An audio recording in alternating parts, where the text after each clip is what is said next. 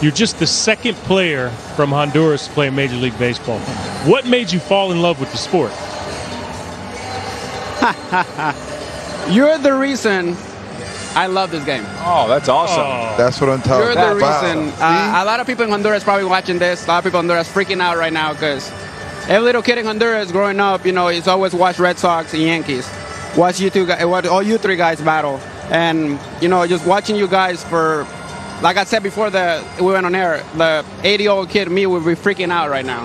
and it's pretty crazy just being here. And, you know, just like I said, you're one of the reasons that, you know, I love this game. I remember having a poster of you when I was growing up and everything. And, you know, every level, we're number 2 until I got to the big leagues. Bottom line, you old. Yeah.